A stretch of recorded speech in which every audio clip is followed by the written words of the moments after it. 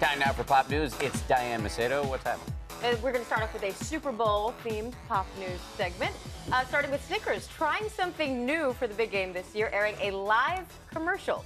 It'll feature Adam Driver, who played Kylo Ren in The Force Awakens, but his co-star may actually be stealing the spotlight after this sneak peek. Okay, live Super Bowl commercial with Adam Driver, 112 million people watching. Show us how you'd deal with that kind of pressure.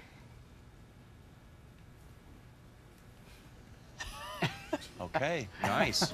Okay, live Super Bowl commercial with Adam. So Driver's looking a little stiff, a little nervous. The horse, though, seems very relaxed, and he says that the whole thing is a risk. Going live, having animals, especially, he says, hiring him. We are sure he's going to do just fine, but we all appreciate some good self-deprecating humor, and he's clearly going into this all in the right spirit. And speaking of self-deprecating humor, Jimmy Kimmel paid tribute to the big game with a special edition of Mean Tweets, allowing Rob Gronkowski, Russell Wilson, and Von Miller to read some harsh, but let's face it, hilarious criticism. Take a look. Rob Gronkowski is one of the dumbest people in the world. I have no problem tweeting this because he probably can't read it. I'm tired of people saying Russell Wilson is too short to play quarterback. He's ugly, too. Von Miller looks like an 80-year-old man from 1974. Wow. NFL fans, pretty passionate people. And in the interest of immersive journalism, I thought I might read one that I dug up on myself. Okay, good. This is from Judy. Judy says to me, "Have you ever taken a look at your knees? If so, you might want to consider covering them." Oh. Wow. Judy, that's why they put the desk here. It's just for that reason alone, because they read that tweet. I'm Judy. I'm sorry. I didn't mean it. I was joking. I thought it was a direct message. Rob, you couldn't find any? I pay somebody full time to filter that stuff and make sure it never gets posted on my timeline. I see. It costs a lot of money.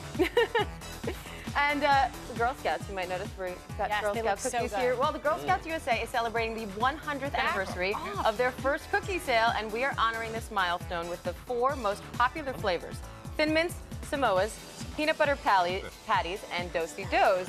But which one is America's favorite? Well, Influencer, a product reviews platform, conducted an online poll with over 5,000 influencer members across the 50 states. And while everyone made a strong showing, you're right, Paula. Thin Mints came out on top. They won the vote from 24 states, and this was an electoral college-style polling. So it was electoral college, so it wasn't the popular vote. The popular vote was certainly Samoa's. Thin Mints won 24 states. I'm going to mix a Thin Mint with a Samoa and a peanut butter. Whatever it is. That's solid. I probably should. Ron didn't even know what a Samoa was. Dan, I think you should read some of your mean tweets. Yeah, here's some mean tweets that were sent to me a couple of years ago. Make Dan go away, please. Don, you have a hair out of place and it's making you look like alfalfa. That's my favorite because they called you Don. Yeah, they called me Don. They were really into me. Hey, America, for Don and I, Yeah. we have to say thank you for joining us. Thin Mints rock. Thanks, Diane. Thank you. Don. And Don. Thanks, Don.